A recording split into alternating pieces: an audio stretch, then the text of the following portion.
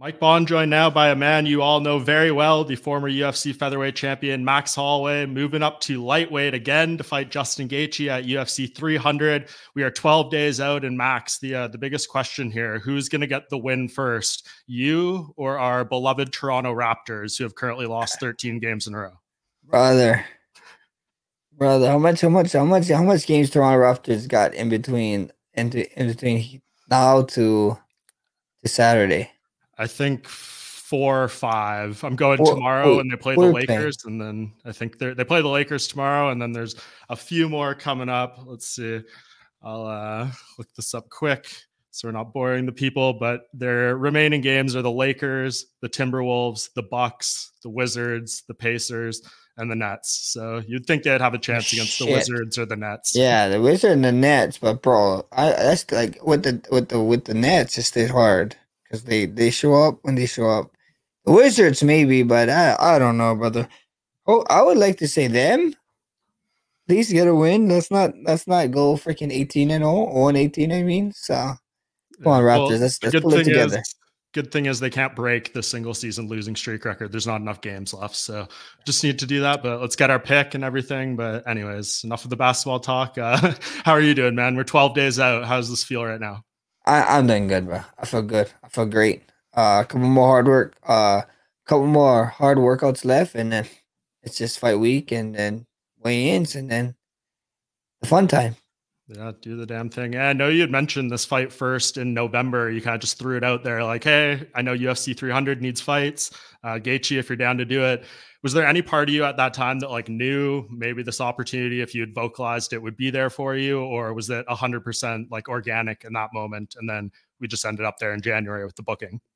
I didn't, shoot or shoot, brother. Shoot or shoot. There's nothing going on. That I thought, with Gaethje not having a fight at that time, Oliveira was against Islam, right?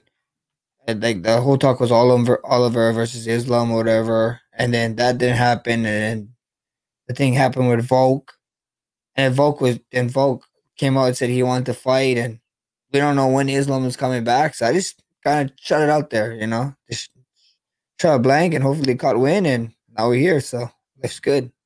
Yeah, and you've been teasing the return to lightweight many times. You said whenever it makes sense, you'll be ready to do it. We're through a camp. I know you've talked a lot about how different this is from the Poirier fight and stuff. Do you feel like you're a fighter in a different weight class right now? The hard work is largely done. Does it feel like a different guy or not really?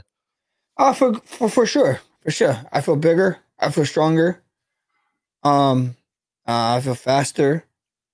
Mentally, physically, I feel good. I mean, you guys are gonna see a difference. You guys are gonna see a difference here in a little bit.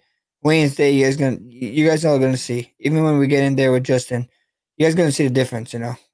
Everybody keep talking about the Poirier fight. I hate bringing it up, but like I said, we had 6 weeks to get ready for that. That's barely a fight camp. That's not even a fight camp. It's kind of crazy, but with this one, we doubled that. We had like 12 or 10 weeks, whatever it is, and we just had time. Bro. We had time on our side on this one, and there's a lot of questions that people have been asking, and can't wait to drop them answers. Come April 13th.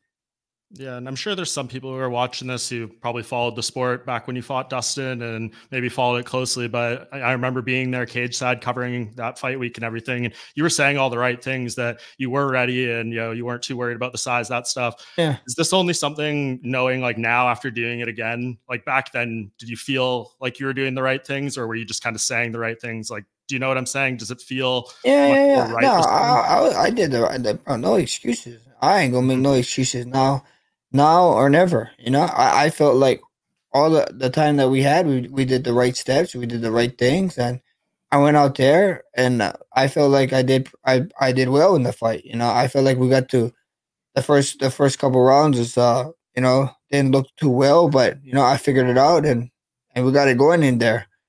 But at the end of the day, we didn't get our hand raised, so I sound like a fucking little sore ass loser, bro. That ain't me. There's a lot of stuff that we could have changed. There's a lot of stuff, blah, blah, blah. We can go on and on about every fight, about every single fight, of winning or loss. And I can sit here and break it down and tell you. And no, I felt good, man. With that second Dustin Poirier fight, we did the right things. We did the right things with the time that we had. And I felt like it was a fun fight and it was a great fight and we did well. But this fight is just different. This is different. This is 5 years later to the date, I believe. And you guys get to see the difference. You guys get to see the difference. I'm excited that I get to share the octagon with a future Hall of Famer like in Justin Gaethje, and you guys get to see, man. You guys get to see the difference. No more talking. We're a little 2 weeks away, a little under 2 weeks away, and I can't wait to show you guys. Yeah, and it wasn't just a great fight. It was one of the best fights ever. It was just a shame that it got somewhat overshadowed by the fight of the year happening literally right after it with Izzy and Gastelum on that night in Atlanta. Absolutely insane. But people are seeing, some of your physical transformation on your YouTube channel and everything. Max, I'm curious. I know you've said so many times, like, I don't watch the fights. I don't really follow it. I don't break it down. You're doing that a little more with the YouTube channel and everything. What kind of got you to, I guess, get in the sport a little more as like a observer and sharing your opinion and stuff? I mean, yeah, with I suck at the breakdown, but I'm terrible because I don't watch it too much. But reacting to the fights is fun. Watching some fights because like sitting down and you're seeing some highlights, like when something happened and then you see it posted on Instagram or Twitter, you're like, oh man, you feel like you missed out. So I was like, yeah, let's do some reactions. Might as well do reactions to the video, put it up. People love seeing it. People love my commentary of the fights when I'm saying funny stuff. So it made sense to do. Yeah, no, it's great stuff. The production quality is amazing, and it's a throwback to the all Maxus, which we had. You were ahead of the game on all that stuff, right? But what you said on the one that's kind of making the rounds the past couple of days, the most recent one, that you're sick and tired of people putting a limit on you. That was a great speech, great quotes that you had. Was there something that you saw or like read or was said to you that kind of sparked that speech or wanting to get those comments off your chest? Yeah, it's just the BMF and with everything going on with Justin and like I just tell people like you only get your last fight and Justin being a dangerous guy, his last fight being the knockout, and whatever, and me having the stat of getting hit so much and blah blah blah. So a lot of people just saying stuff, and then when I was talking about the scale thing, people was like, "Oh yeah, Max is like." I saw a couple people be like, "Yeah," to a heavyweight call him out, or to Francis Ngannou calls him out. I'm like, "You guys think I care? Like, I don't care for that." The last time I checked, Francis Ngannou freaking bleeds blood just like me, brother. His blood is red. It's not green. It's not some type. He looks like an action figure, but even looking like an action figure, sometimes, you can get caught with a good one. So at the end of the day, I wasn't even sweating on that. I just had to tell people because I just wanted to motivate people and just tell people that just because people are putting limits on you doesn't mean you have to put limits on yourself. Keep raising. Those guys who put limit on themselves had someone put limits on them and they listened. So you don't need to be those people. Keep striving to be great. If you fail, pick up and go again. Success is not on this little launch of just keep going steady. Success is crazy, man. You're gonna have ups, you're gonna have downs, and some downs is gonna be real down, but you can always bounce back up. Yeah, I love that. And I know you don't care about 10 pounds. You've been calling out Daniel Cormier for like 10 years. So it's no thing, I imagine, at this point, right? Nah, not at all. Not at all. Yeah. I've been calling out the man so much he retired. So that should tell you enough. There you go. Do you know if on weigh-in day you have to weigh in at 155? Because for the last fight with Gaethje and Poirier, Gaethje weighed in at 156, and that did not seem to be an issue. I don't know. Yeah, I don't know. I don't know. I need to actually. Thanks for reminding me. I gotta go ask my agent. So we see what happens. Yeah, because I saw that too. The last fight he did weigh in at 56. Yeah, so hopefully you get that extra pound. Do you want anyone in particular to wrap the BMF title around you, Max? Because we got The Rock for Jorge Masvidal. Masvidal did it for Gaethje. Who's going to do it in this fight? I mean, the only correct answer is Mark Coleman, man. Especially with when he went through it recently with his dog and his dog waking up and his dog waking him up to go save his stuff, and he go in there and run for his dog. Guy's a G, bro. That's a real life BMF. So I mean, that's the only right answer, man. They used I think they used him in that little promo video too, right? With facing off with DC, right? Yeah, they did. In that picture, yeah, they did. So maybe that's a hint. Maybe he comes. Would be sick if he did it. It would be an honor to get him to do it. I love that idea. We're going to get that in the headlines, and we're going to make the rounds. Last time I asked Dana to have Masvidal do it, so let's see if we can convince him to get Mark Coleman to do it. Oh yeah, that'd be cool. And you brought up that promo. I wanted to ask, what did you think of the image with you and BJ Penn? I'm going to show it on the screen right now. This part of the promo that showed you guys That's side pretty by sick. side. Yeah, that was sick. cool. Eh?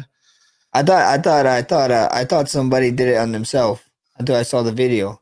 So I was like, who the hell is photoshopping this? That's pretty good. And then I saw the video. I was like, oh, UFC did it. So that's pretty good, man. I like the whole video, bro. I like how they was like making like the old champions talk with the new champions now, and like during the press conferences. So I was like, I really dig the video. I thought it was pretty cool. Homage to the guys before us, and then homage to the guys that's here. So that's amazing. 100%. And just a couple last things. Are you genuinely like excited to be part of this event? You fought on UFC 199, you missed 200. Like, who knows if you'll be here for 400? Like, does this feel like something special that you are truly like excited to be part about an event like this? Yeah, 100%. You know, I've been with the UFC for 20 plus fights. Like you said, I missed the 200. I missed the 200 mark.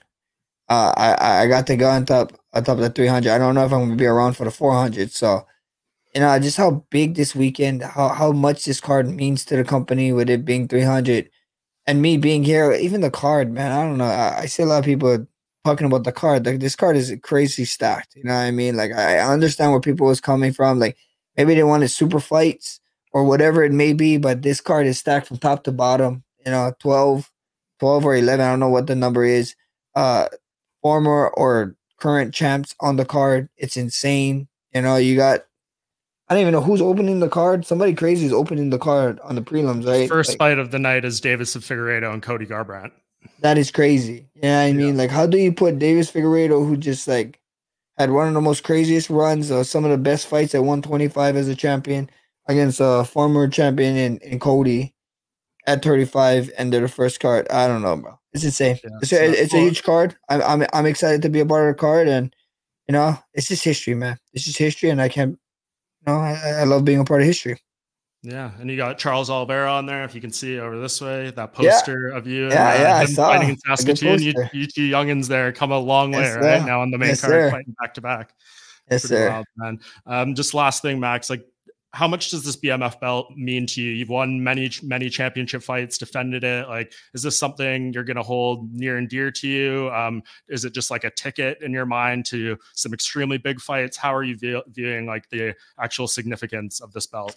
I mean, the belt is the belt. You know, the belt is cool. It's whatever. You know, things that come with the belt can be life changing. So we see what happens. But I'm more excited that I get to share octagon with Gaethje, man. It's amazing, man. It's amazing being able to share the octagon with a future Hall of Famer with him, and no title, being able to fight him is one of the best things I'm looking forward to. Yeah, man. And I think anyone who's a true fan of the sport is absolutely looking to this fight. It's freaking incredible. Like 23 bonuses or something between you two, all these stats, all this history. It's going to be nuts. And looking forward to being there in Vegas next week. So we'll chat more there, Max. Really appreciate you doing this, and we'll talk again soon, brother. Thank you, brother. Have a good one.